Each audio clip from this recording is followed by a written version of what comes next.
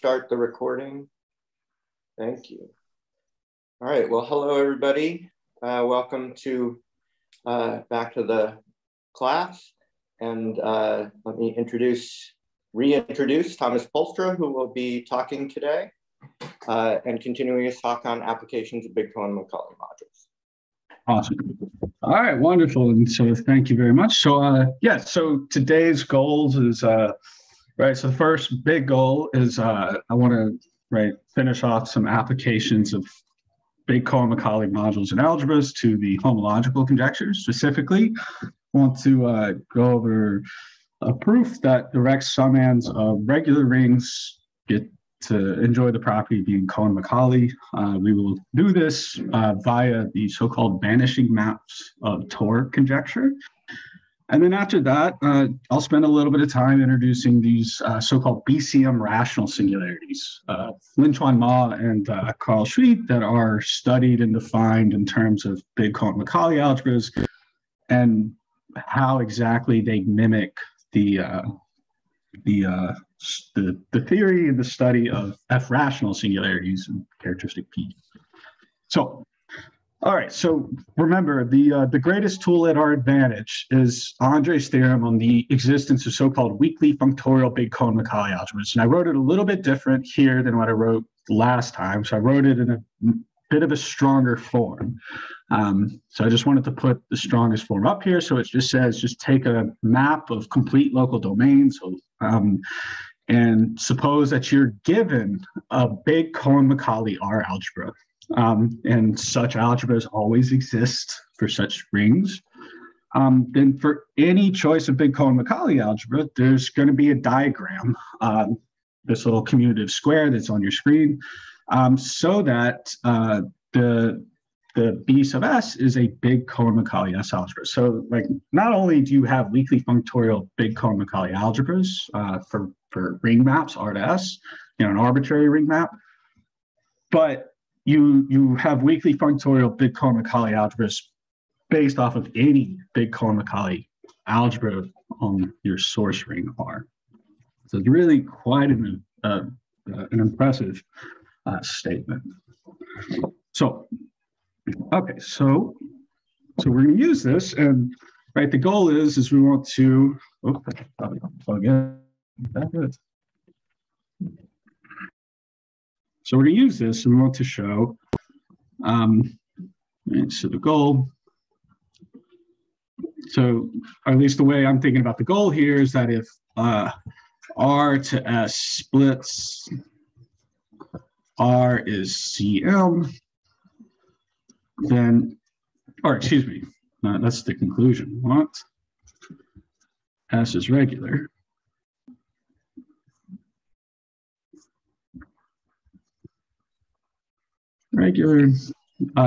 Then R is Cohen-Macaulay. Okay. And so the idea behind doing this is what we're going to be able to notice is that by standard reductions, we can reduce to the case R is a complete local domain by standard reductions.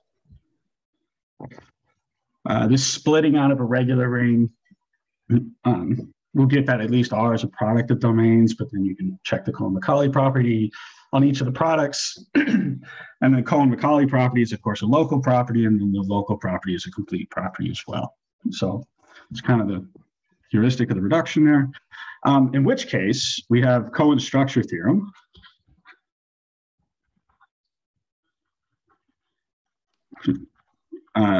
Tells us that R is module finite over a regular local ring. So there exists a Noether normalization. So A to R finite, map of complete local domains, finite such that A is a regular local ring. Suppose that the, say, for example, the maximal ideal of A is generated by D elements. Right? Then x1 through xd is a system of parameters on R, and we want to show, let me just call this X bar, underline X is a regular sequence. And here's somebody's camera is on in the background. So if that happens to be you, you can just turn it off. And we want to show X bar as a regular sequence on R. Now to do this, it is enough to show, it is enough to show, or equivalent to show. So the ith Kazul homology of R equals 0 for all I greater than or equal to 1, where hi bar equals ith Kazul homology group. But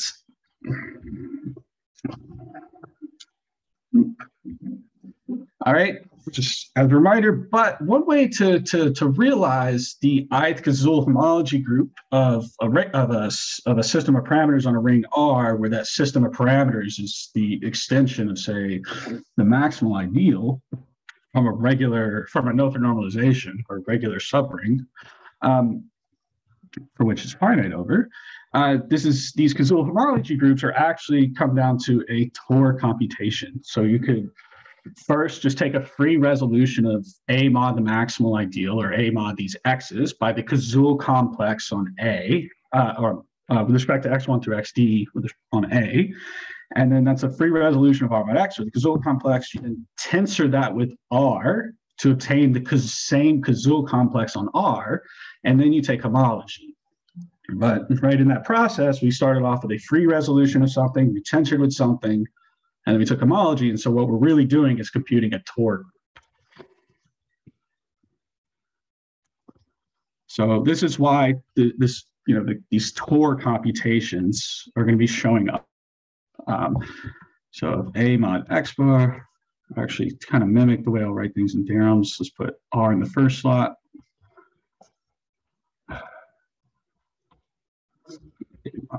X bar, right? But it's just the residue field of A. In particular, that is a regular ring. I mean, for what it's worth, but and then but Tori is isomorphic too. Okay. So what we're really trying to do is get to some certain Tor modules to vanish, and that's where this vanishing map of Tor conjecture comes in. So the theorem.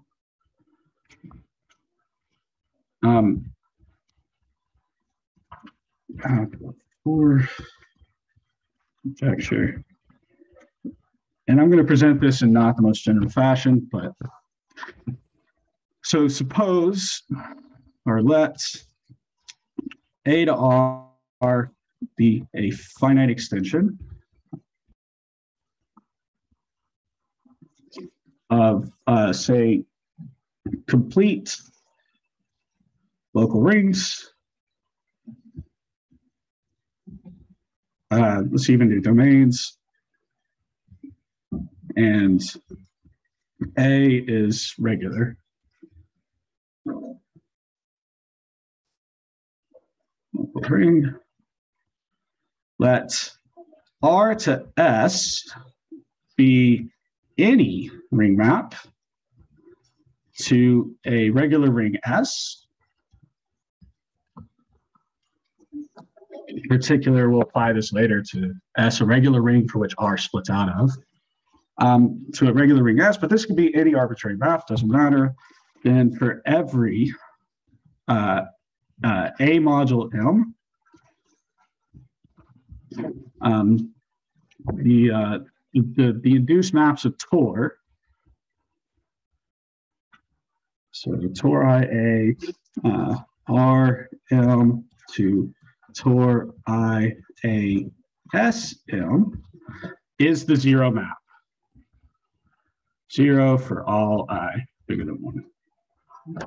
So that's going to be our theorem here. So, right, take a finite extension of complete local domains, take A to be a regular local ring. So thinking of like a no-through normalization for a complete local domain, we're going to take R, map it to any regular ring we like, and then for any A module M, we're going to have this canonical map of Tor modules, this functorial map of Tor modules has to go away.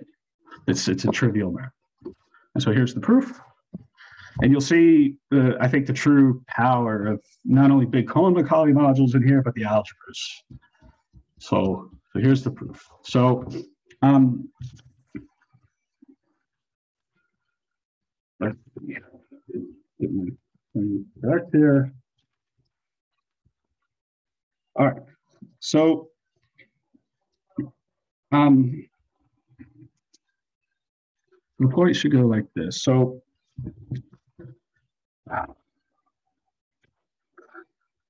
there's a reduction to S gets to be a complete regular local ring as well. And so the point is, if you look at this Tor module right here, Tor I SM. So first and foremost, we may assume M is finitely generated.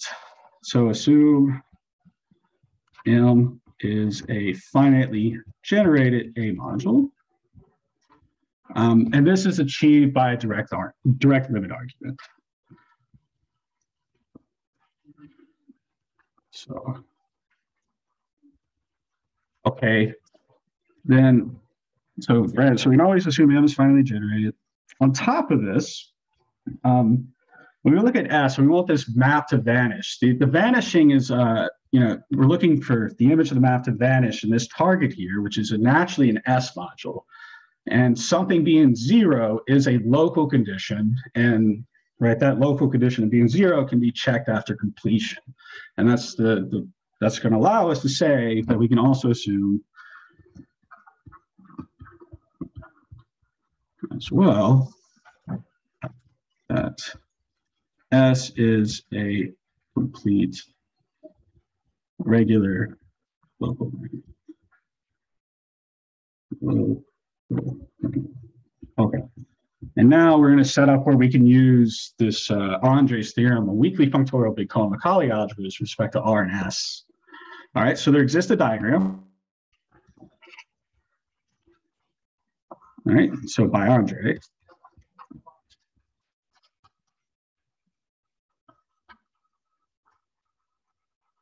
So we have R, S, BR, B, S.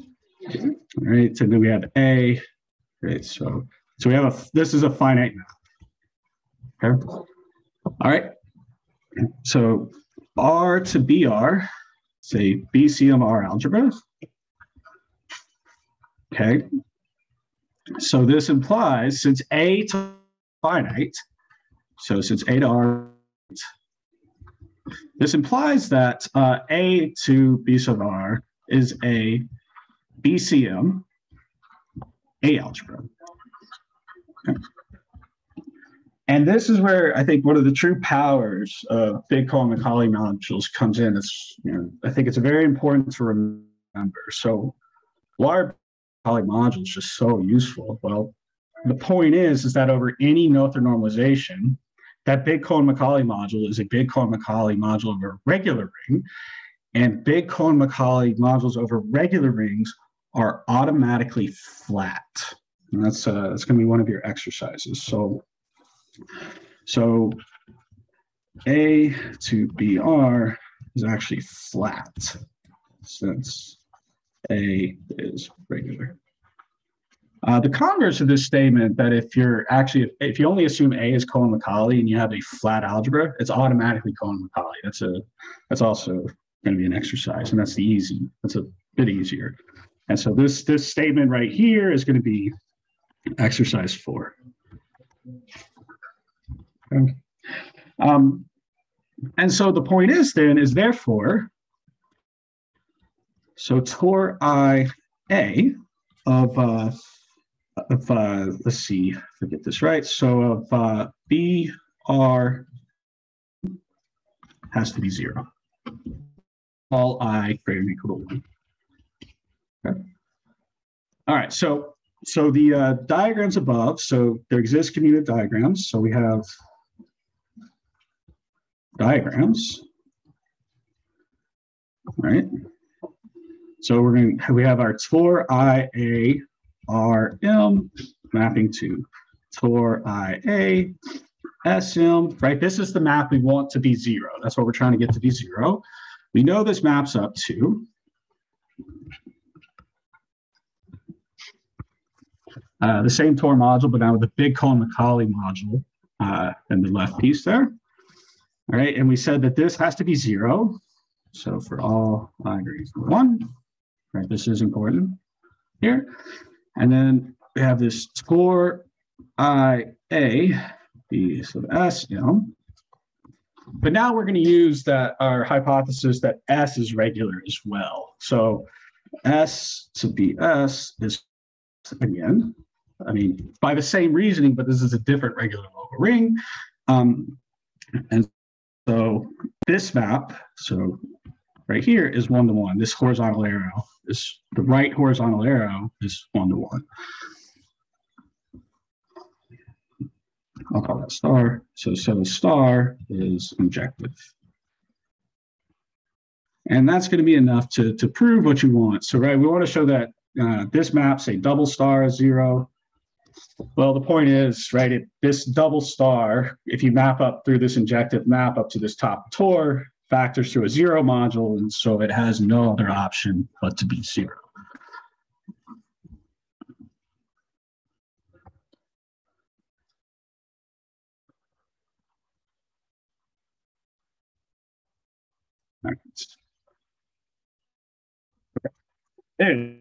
So a couple things happen there, right? So the commutative diagram with the weakly functorial Cohen-Macaulay algebras, but then just as important, very important fact, like if somebody ever asks you for some strange reason, why are big Cohen-Macaulay modules nice? Well, they're automatically flat over any no-through normalization.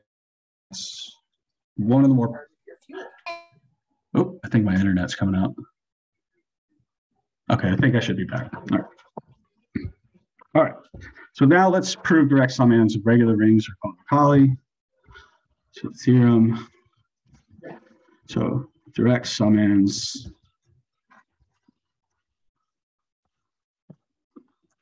regular rings are C.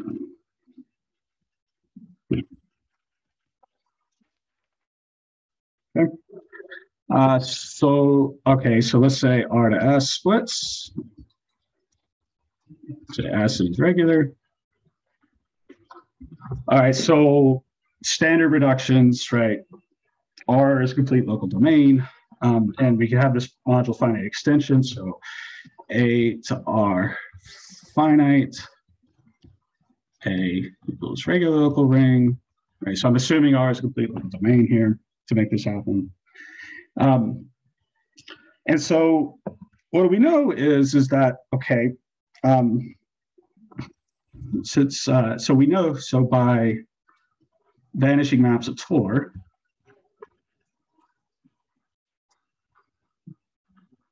we're going to have that Tor IA of R against, say, A mod its maximal ideal to Tor IA S A mod its maximal ideal is the 0 map.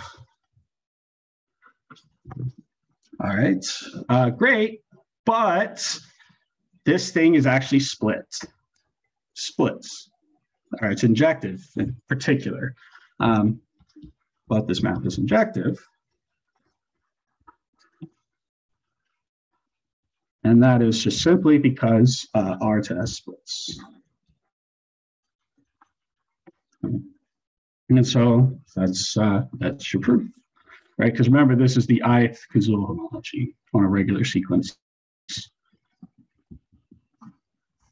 0 map, and this is, of course, for all I greater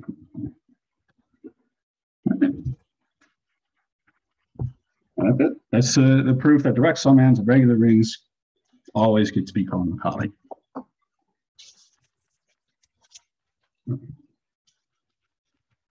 Okay, so that's the end of the discussion I wanted for the homological conjectures, and so I want to move on now to these so-called BCM rational singularities. Thomas, can I ask you a question real quick? Please. So in the theorem you just proved, you are not assuming anything about the characteristic, correct? That's right. There's no assumptions on the characteristic. Okay. That's right. Thank you. Yeah. So, I mean, this is what's so amazing about this theorem. I love this theorem. It's a remarkable statement. It is truly the case that this theorem in characteristic P is 100 times easier than the other two cases. 10 times easier than the characteristic 0 case, and maybe 1,000 times easier than the next characteristic setup. But there's no assumptions on the characteristics of S, and so I mean, this could be maps of well, yeah, exactly what you're saying. There's no assumptions on characteristics. Okay. So BCM rational singularities, or big Cohen-Macaulay rational singularities. So, all right, so let's recall something about local cohomology and characteristic P. So let's say a local ring, say dimension D. Let's do a prime characteristic thing. Okay. Right, so the Frobenius induces a Frobenius action on local cohomology.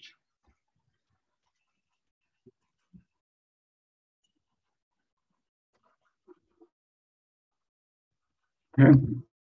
It does this in all the local cohomology modules, but I want to focus on the top one. All right, so in particular, how does this action work? Just as a reminder, so if we choose identification of this local cohomology modules, kind of a limit system based upon a system of parameters, x1 through xd. Then the class is something that looks like R plus, say, x1 to the t up to xd to the t. What does the Frobenius action do? Well, shouldn't be too much of a surprise, but the class represented by this element in the direct limit system is going to be mapped to the class in the direct limit system represented by R to the p plus x1 t to the p xd t to the p.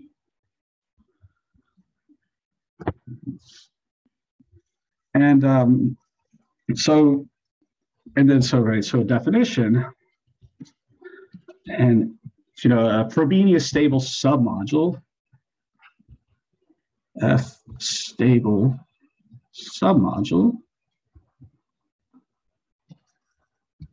and containment HDMR is a submodule such that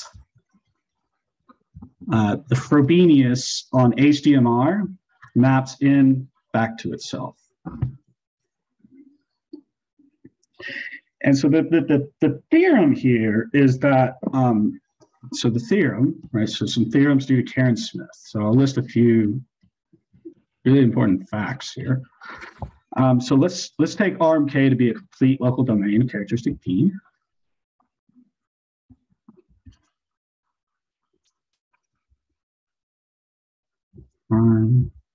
Characteristic P. Okay. All right, so maybe fact one is that the tight closure of 0, there's a unique, the tight closure of the 0 submodule of the top local cohomology module is a Frobenius stable submodule, and moreover, not only is it Frobenius stable, but it's the largest one with respect to inclusion, right? And this, you should think about this. We're talking about an Artinian module, and we're finding a module in a class of submodules, namely the Frobenius stable submodules, and that class of submodules admits a maximal element with respect to inclusion. It's a really phenomenal for this reason. So 0 star HDMR, which, all right, so is the largest Frobenius stable submodules. So, I'm going to say a couple things here. It's going to be the kernel from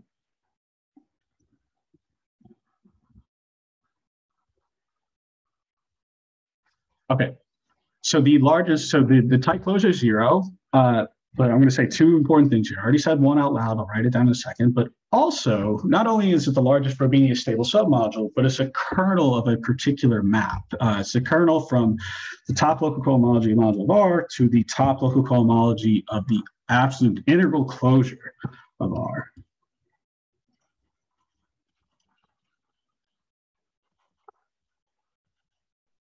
And somehow the union of all finite extensions of R. Closure of R and 0 star R, the largest F stable submodule.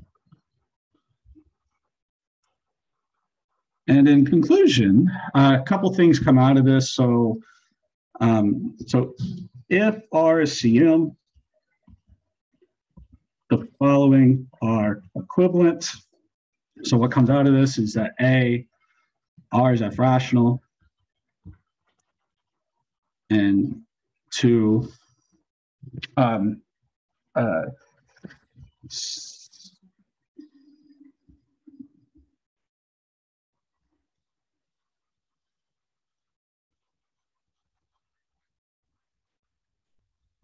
then the other thing that is actually going to come out of this as well, there's another equivalence to just being F rational, like which is going to be the following: C that HDMR to HDMB is 1-to-1 for all BCM R algebras. Right. And so one of the key points here to prove B implies C. So let's see why B implies C.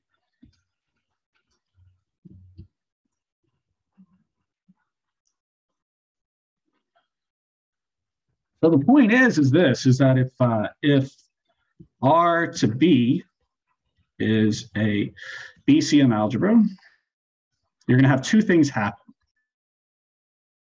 One, the kernel of HDMR to I think there is a typo in C. R to B, you mean the typo? Oh, thank you. You're right. Good job. All right. Thank you so much. Yes. All right. So if R to B is a big Cohen-Macaulay algebra, then the kernel of this top local cohomology modules is an F-stable submodule.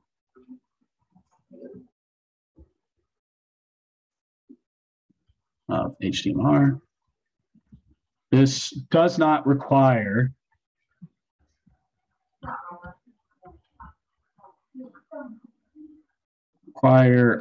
B to be BCM. This works for any algebra. This is an exercise. And then 2, where does the BCM part come in is you know that this thing is this map has to be non-zero.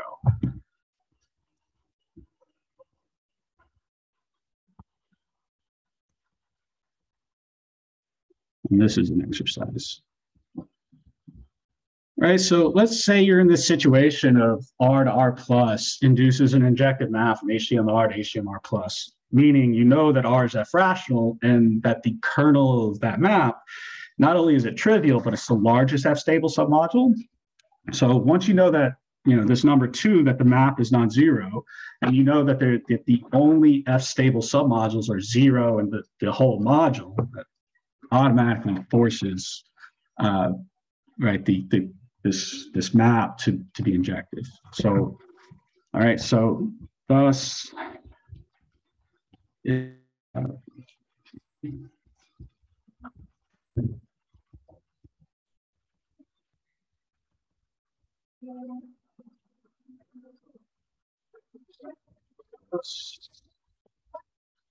zero or is 0. It's injective. 1,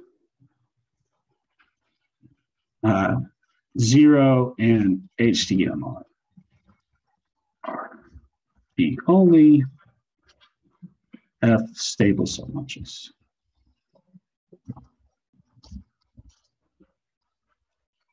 That's all the information you need to know to conclude that ACMR to HDMB has to be injected. And so the feels to be the right way to extend the notion of F rationality in a characteristic-free manner to all complete local domains is the following. It's a definition. So this is a definition due to Lynch-von law. So a complete Cohen-Macaulay local domain is called BCM rational, standing for big Cohen-Macaulay rational, if for all BCM algebras are to be the induced map of local cohomology at the top level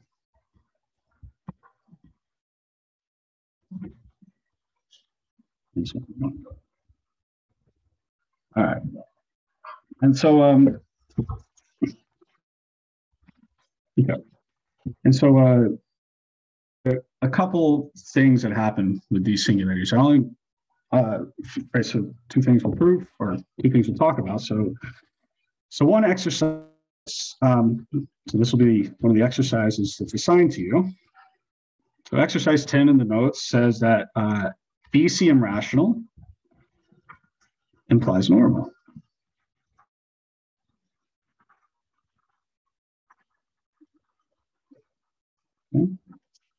Okay. Right, so every F rational ring, for example, is known to be in a normal domain, and so hopefully this type of thing would extend to BCM rational, and it does. And there's a two-part exercise here that outlines what to do. But the one I want to focus on is actually it's originally in an exercise in the notes, but I want to actually work it out. It's a really nice proof. It's a very beautiful proof. So it's going to be exercise 11, which is going to be the statement that all BCM rational singularities deform. So recall. So a singularity class deforms. So something like so a property P of Noetherian rings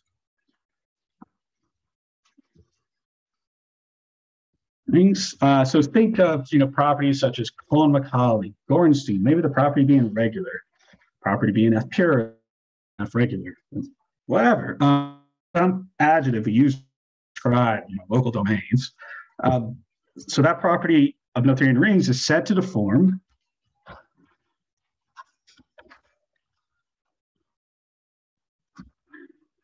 if deform, let me say, in a ring R, or so deform in a ring R, if R has property P, whenever there exists a non-zero divisor X in R such that R mod XR is P. Right, so examples of this. Right, so the properties of, say, being regular, Gorenstein, Cohen-Macaulay, all deform. Right, if you give me a non-zero divisor in your ring R, and R mod X happens to be a regular local ring, then hey, R had to be a regular local ring as well. Non-examples, so famous non-example. F regularity does not deform.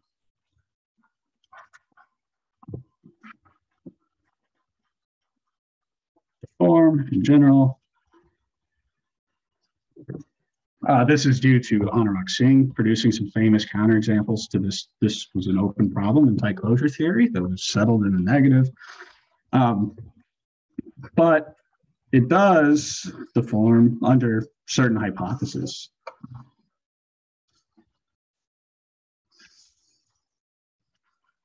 So what are rings which are called Q-Gorenstein, this property does deform in.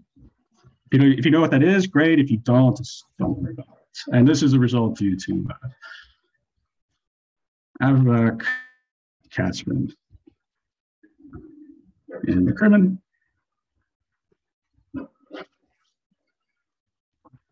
And then, of course, another very important example is the notion of F rationality deforms as well. And I believe Florian and Eskin talked about this. So if you have a local ring of characters, complete local domain of characters P, and R mod X happens to be F rational, meaning all system of parameters are tightly closed in that ring, then that same property is enjoyed by R. And so the proof we'll see of that is we'll just deform BCM rational singularities, and it's a relatively easy proof, I believe. So this is, in the notes, this is exercise 11. Let's R and K be a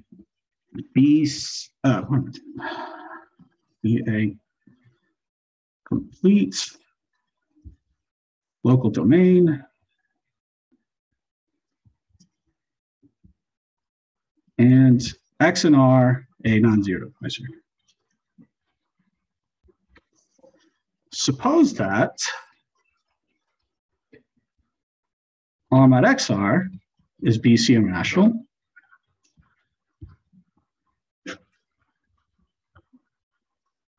Then R is BCM rational.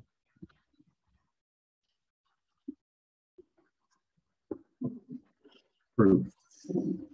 So here's the solution to this. So. All right, so let's R to B be a BCM algebra. We want to show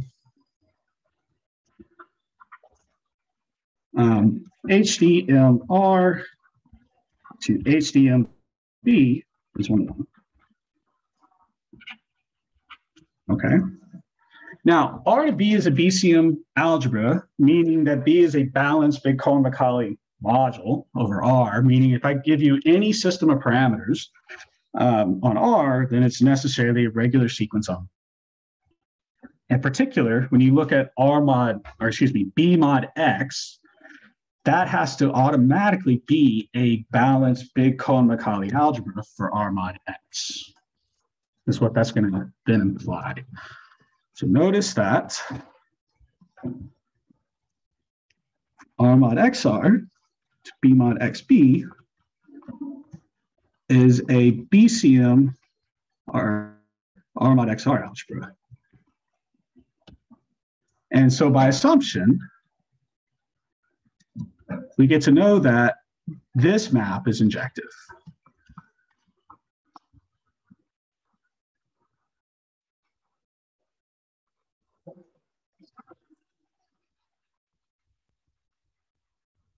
Okay. All right. And so we'll use this. So what we're going to do is we're going to look at a short exact sequence. All right, so let's do the kind of standard short exact sequence involving a non-zero divisor. And the point is, for this short exact sequence, we can put on top of it another short exact sequence.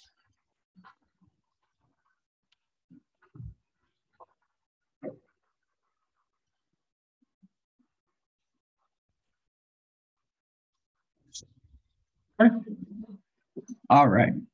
So now we have this short exact sequence, this commutative diagram of short exact sequence. And so what we're going to do is we're going to look at the resulting commutative diagram of local cohomology modules. So a little proposition.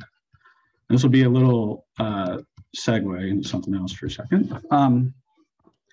So if M is BCM over, RMK, control dimension of M or of R is D,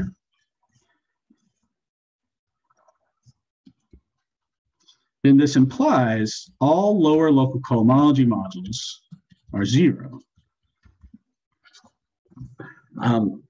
But careful here. The converse statement is not necessarily true. You have to be careful with this. So converse is not necessarily true, but there is at least one very important case where this is true, where the converse can be turned around.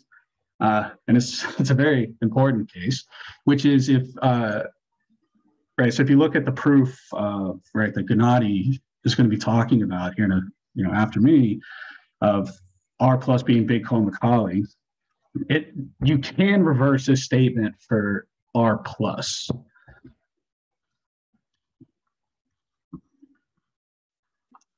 So this type of statement is reversible, obviously, for finitely generated modules. It's kind of the whole theory of Cohen-Macaulay modules is building up those types of statements.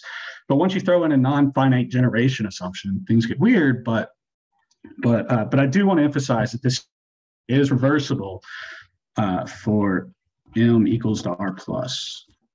That's a kind of an interesting statement there, to me at least. Like if you want to prove R plus is big Cohen-Macaulay, it's actually enough to show all the lower local cohomologies vanishes. But that type of statement isn't true for any module, just R plus. All right, but okay, so let's use this proposition. We have lots of vanishing of local cohomologies, and we're going to apply the proposition to this big old commutative diagram. And the thing that we're going to keep in mind is that everything in sight, R, B, R mod X, and B mod X, are big Cohen-Macaulay modules, over the rings that we're studying them over. So we apply proposition to the diagram to get a commutative diagram of local cohomology modules.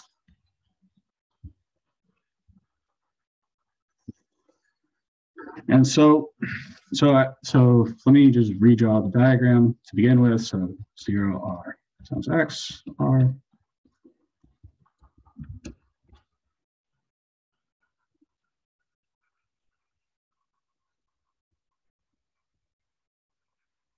Right, so this is the diagram we start with. And so the diagram we end up getting will look like this. So, right, we work our way up the local cohomology chain, and the first non-vanishing one will be the D minus 1 terms on the R mod X and the B mod X.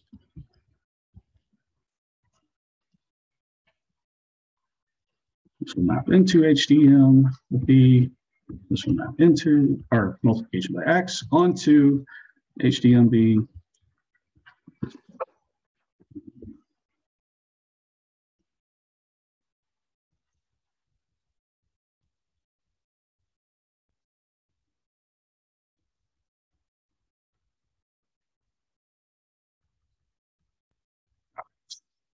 All we get to assume is that this left arrow is 1 to 1. All right, so we're going to take, let me call this map phi, right? And we're trying to show that phi is 1 to 1. All right, so let eta be an element of the top local cohomology module of R, and suppose that phi of eta equals 0. All right, so what we can do in this assumption, so imagine if eta is non-zero. So let's say we're in a situation where phi is not injected. If eta is non-zero, there exists a t in the natural numbers such that x to the t eta is 0, right? Okay, right, so we have this element eta living inside this local cohomology module. And we know, right, every element of a local cohomology module is multiplied, is killed by high powers of elements from the maximal ideal. And so what we can do is, all right, we look at this element eta, we know that there's a t, so that x to the t eta kills it. And so what we'll do is pick t minimally. So pick, so pick t minimal. Replace eta by x to the t minus 1 eta, and assume that x eta equals 0, right? All right. But the point is, right, if x eta equals 0, that means this green eta here is being mapped to x eta equals 0. And so it actually belongs in this kernel, or this local cohomology module here. And now you can do a little diagram chase, right? You have a one-to-one map here, one-to-one map here. And so if eta was non-zero inside this module, the image here cannot be 0 either. And so that's how I'll just conclude. What's going on?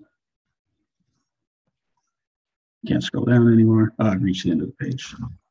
So a simple diagram chase, excuse me for the poor writing here, finishes the argument.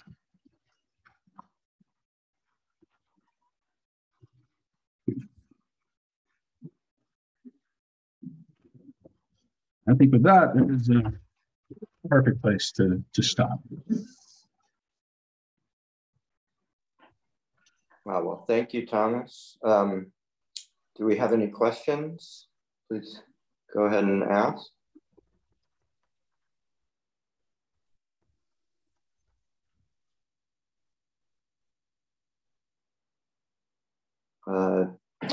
I don't see any questions, so let's go ahead and thank Thomas for several beautiful talks, and put those claps up.